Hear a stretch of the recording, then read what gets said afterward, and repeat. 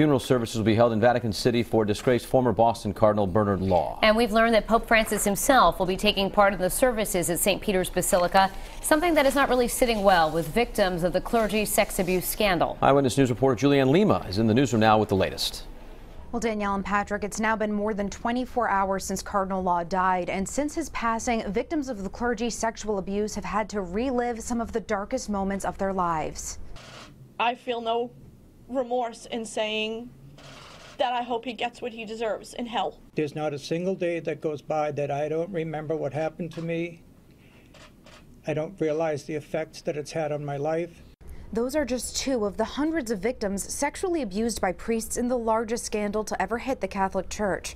As the former Archbishop of Boston, Law admitted to transferring priests who had been accused of sexual abuse to other parishes, allowing them to recommit the same crimes. Many were outraged to find out Pope Francis himself will participate in today's funeral at the Vatican. However, current Boston Archbishop Cardinal Sean O'Malley says the Church isn't straying away from standard procedure.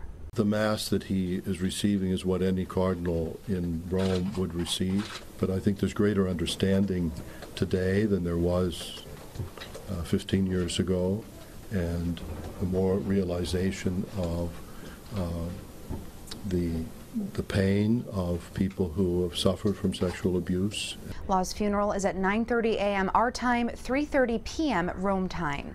Reporting in the newsroom, I'm Julianne Lima, Eyewitness News.